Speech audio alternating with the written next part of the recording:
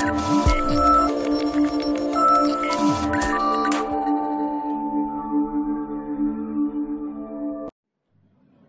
friends, welcome back to our channel. So in today's session, we'll discuss about one more concept in C programming in a file handling, that is random access file functions.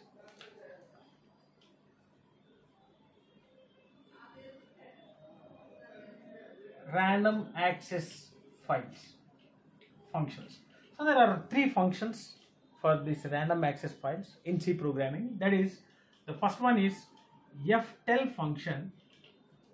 So we know that if you open any file, so that should be pointed to one file pointer, and once you open the file, the position of the file pointer will be set and all the read and write operations will be done with the help of this file pointer, right? So we have seen in the previous session about how to declare the file pointer and how to initialize. That means while opening a file itself, we are initializing it to the file pointer. So there is one function. The first function for these random access files is ftell function, which will give the position of a file pointer, right? So unless the user close the file pointer will be keep on moving according to the read and write operations. So ftell function is used to tell the file pointer position, and it returns an integer data types.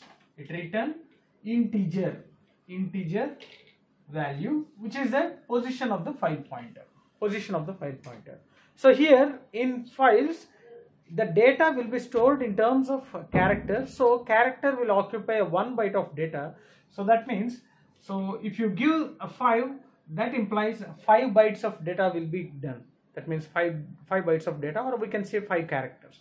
But here the ftell function is to return an integer value, which is the position of the file pointer, current position where the file pointer exists, right? And the second one, rewind. So this rewind function is used to get back the file pointer to starting position. So it will get back the file pointer, to starting position. So starting position is nothing but 0. The position 0, right? So rewind will get back the file pointer to the starting position. And here the syntax, sorry to tell that, the syntax for ftell function is ftell followed by file pointer. So we have to pass the file pointer as a parameter to the ftell function, so that it will give the position of the given file pointer. Okay. Next, the third one. So the syntax is just rewind here. The syntax is just a rewind. So no arguments. So simply use a rewind so that the file pointer will get back to its zero position, right? And the third one is fseek function. This is used to change the file pointer to the desired location. That means a specific location. So it will send or set the file pointer. It will set the file pointer at a given location, at a specific location. We can simply say it as a specific location. So we can move the file pointer, we can change the position of the file pointer. Okay, so for that we are having the syntax. So fseek, it will take the 3 arguments. The first one is a file pointer. The first one will be the file pointer, and the number of bytes we should move. That means the number of characters here, right? The third one is origin. So that means from where it have to move the number of bytes. So this origin will be seek underscore current seek underscore set seek underscore end. So seek underscore current means the current position. That means from that current position the file pointer will move this many number of bytes. And seek dot set, that means beginning, that means a 0, position 0. Seek end means end of content in a file, right? From that particular end of the content. For example, if you consider fp as a file pointer, fseek, file pointer fp, some 0, and seek underscore set. Seek underscore set. So this is nothing but seek underscore set means it automatically from the beginning it should move 0 bytes. That means this is equal to our rewind, because after executing the rewind function also the file pointer will move towards the 0th position. Similarly, let us take one more example. Fseek of fp, some file seek underscore current. So whatever the current position of the from the current position of the file pointer, the file pointer will move 5 bytes. Okay, because the second argument is a 5 bytes. So the file pointer will move 5 bytes from the current position. So if fseek fp some 4 seek underscore end, that means the file pointer position will move 4 bytes from the end of the content. For example, if you go with a minus 4, so from the end of the content it will come back with the 4 bytes of data. Okay, negative means coming back, the file pointer move back. Okay, if it is a positive, the file pointer will be keep on moving towards a forward direction.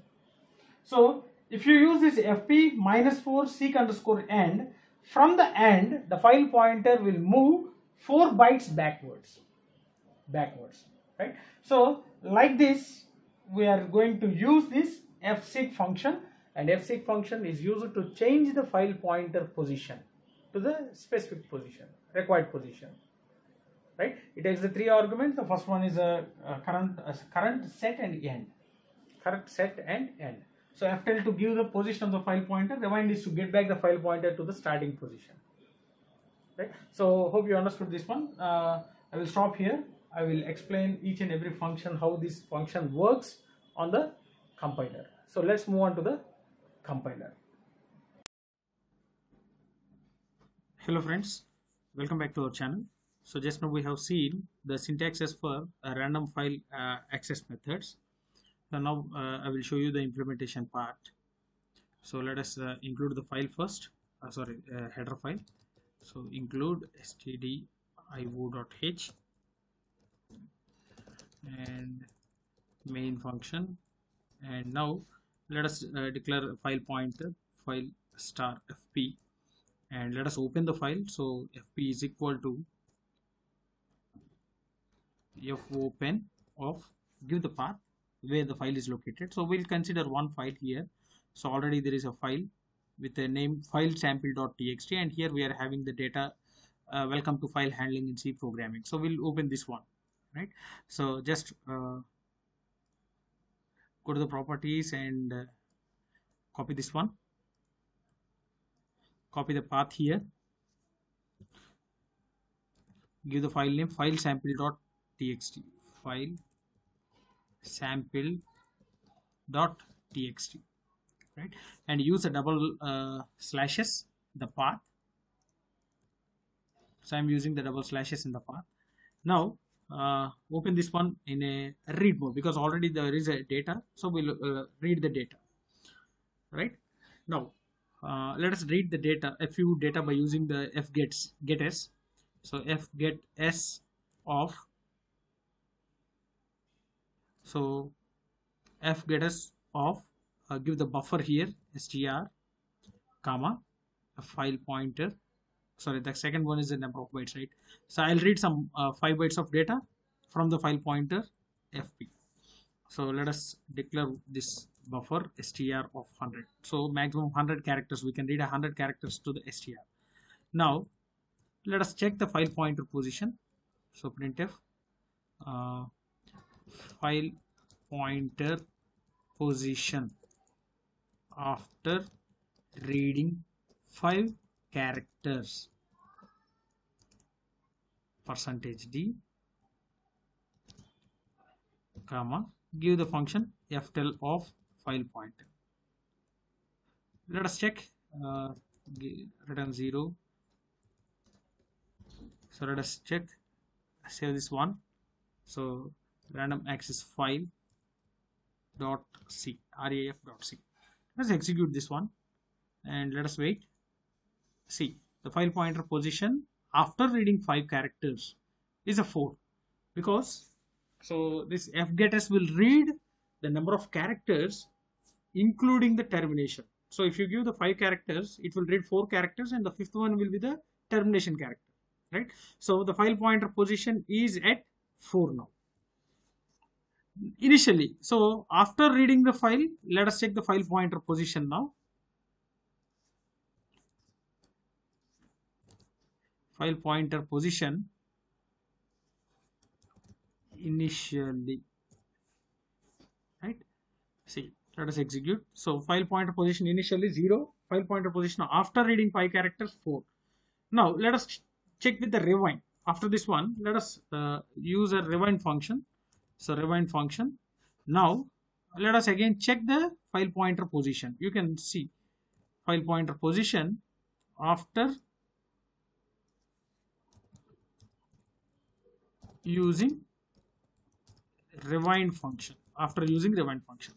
So what is a rewind function? So rewind function will get back the file pointer to the beginning of the file. So you can observe here. Just a second. Sorry. So let us take the file pointer here, rewind of fp. Yes. So sorry, in the theoretical part I have said that there will be no argument, but we have to take it as a fp as an argument. That means a file pointer. So file pointer as an argument. You can see the file pointer position initially it will be 0, and file pointer position after reading 5 characters it will be 4, and file pointer position after using rewind function it will be 0. And now we'll apply the seek function. Okay, so fseek. So the first one will be the file pointer, the number of bytes we have to move. So let us take some 10, and from where? The origin. That means let us take the origin as seek underscore current. So here what is the position? The current position, which is a 0, because we have used the rewind function, so it's set to 0. Now see the file pointer position after using seek with 10 bytes, right? Now you can observe here. So let us execute this one. See, file pointer position initially it's 0, the file pointer position after reading 5 characters it's 4, and the file pointer position after using the rewind function it is 0, and from current position we are moving the file pointer position to 10 bytes. So the file pointer position is 10 now, right? So if you apply the read function, we'll get the characters from that particular position itself. See, so let us take some 7 characters from the fp. Now the fp pointer file pointer position is at 10. From 10 it will read 7 characters. Let us check. So printf %s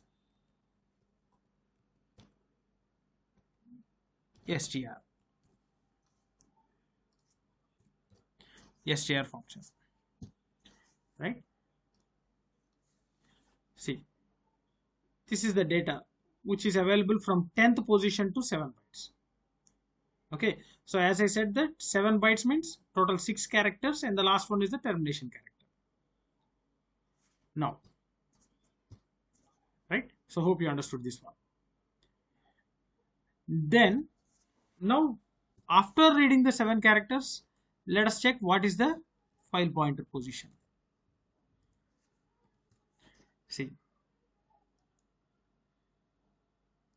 position after reading